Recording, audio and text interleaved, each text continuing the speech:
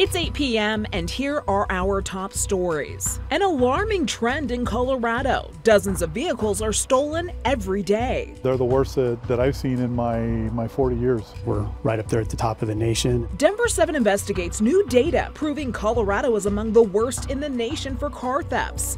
Why it's impacting some local cities more than others. We are identifying stolen vehicles when they come into town. President Biden says he feels a Russian invasion is imminent. As of this moment, I'm convinced he's made the decision.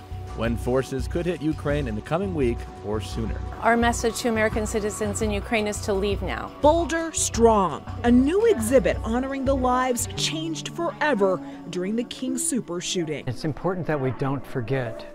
Greeted by growls, home cameras capture an unexpected visitor.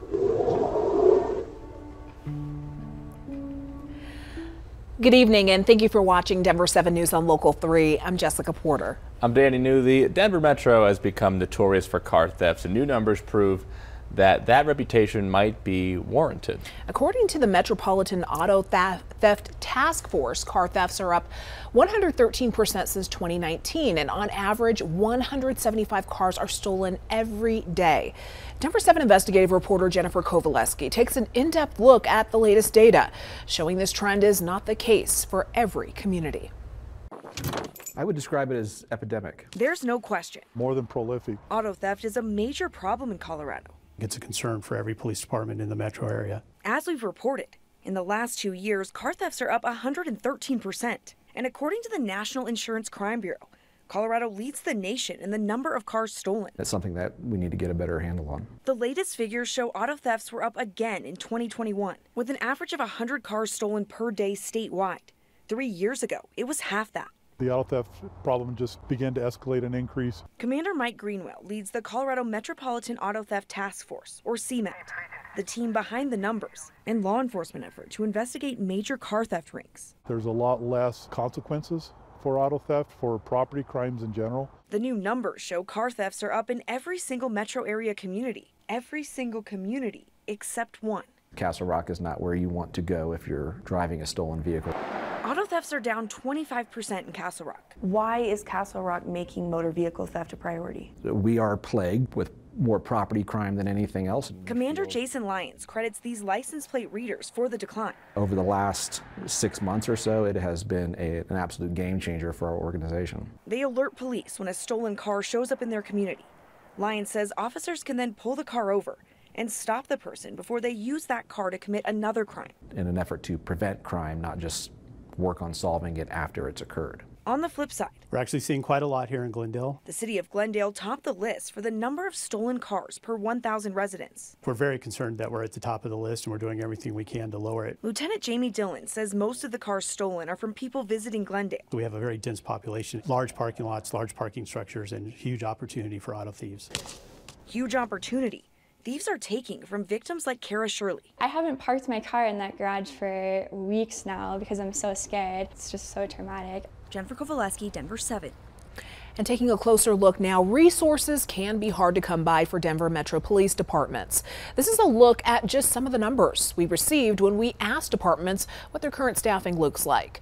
Denver Police currently has 170 open positions. When we asked DPD last December, they said they had 150 openings. Normally, DPD employs nearly 1,600 sworn officers.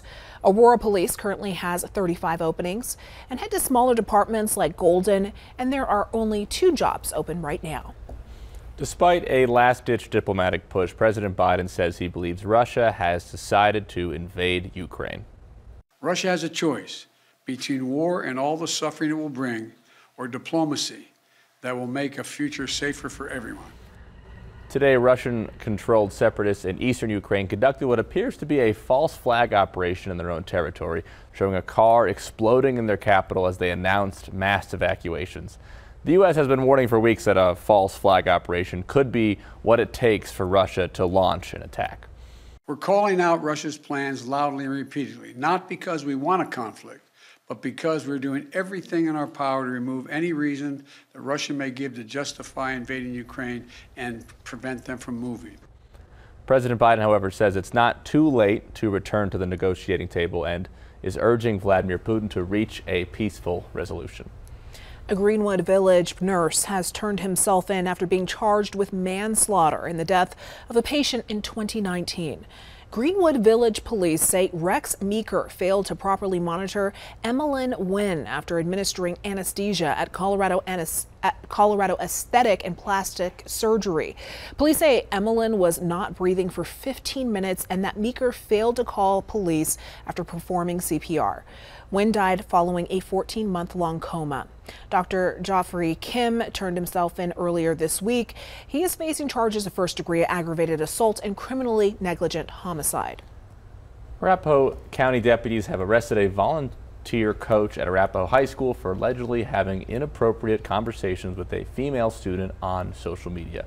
22-year-old Virgilio San Andres is now facing 1 felony count, and deputies believe that there may be more victims and are asking anyone with information to call them.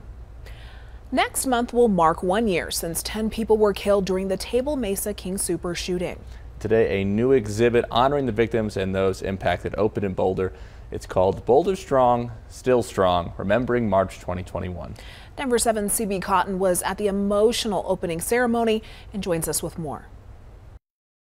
Jessica and Danny, here at the Boulder Museum, an exhibit to remember the Boulder King Sooper shooting debuted tonight. Artifacts and portraits have been compiled in one place, so while people reflect, they can also try to heal. Artist Ross Taylor took these portraits showcasing people that are in some way connected to the tragedy. There's law enforcement who responded to the incident, King Sooper's employees who survived the shooting, and others featured. Some of the photos are displayed on the walls of the exhibit and others are featured in a slideshow. There's also signs, drawings, and mementos that were left behind at the store after the tragedy and later collected by museum staff. Those involved in this project say it's been a cathartic experience. It's humbling to be included with a group of people who are helpers, who have had a profound impact on our community, and to be counted as one of those meant the world to me. And I thought, I want to do this. I want to be part of this. I hope it can be a space for healing, where people can come and see each other. And I think it really personalizes the experience. And I think we get to know Boulder itself better by seeing Boulder in all these portraits.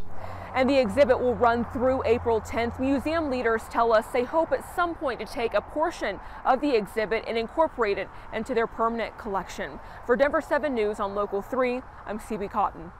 Thank you, CB. Former Douglas County Superintendent Corey Wise has obtained legal counsel to potentially sue the district. The new conservative majority board voted to fire Wise earlier this month, saying his vision for the district did not match up with theirs. Dozens of teachers called out in protest.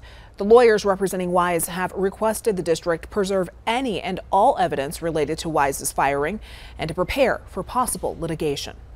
Boulder County's mask mandate has come to an end after the Board of Health unanimously voted on Monday to end the indoor mask mandate. However, CU Boulder voted to continue mask requirements in all indoor spaces on campus. And the mandate drops as cases and hospitalizations continue to plummet. Thursday, the state health department said that 90% of Coloradans may have immunity to Omicron. And then nationwide, 136,000 cases are being reported each day. A month ago, that number was over 850,000. Today, a senior advisor to the White House COVID-19 response team told Denver 7 that all signs point to a promising 2022. We're moving towards a time where we're going to be able to treat COVID with strategies of prevention and protection of the vulnerable and treatment of the sick, to a time where it will no longer be disruptive in our lives, or as disruptive. It won't be a crisis. And promises aside, we've all heard this before, and the White House cautions that another major variant is always possible. And even as we say cases are dropping, they are, but there were also 77 deaths attributed to coronavirus yesterday in Colorado. Coming up on Denver 7 News at 8, if it sounds too good to be true, it probably is. If you can't figure out who the seller is, who's doing the auction, that should raise some questions for you. A mysterious auction promises high-end wares, but experts say it's buyer beware. And all kids out of the pool. CSU Spur is making therapy look like horseplay. having them work against the resistance of water improves their overall muscle strength. Plus, Mike Nelson has a look at your weekend forecast. Stay with us.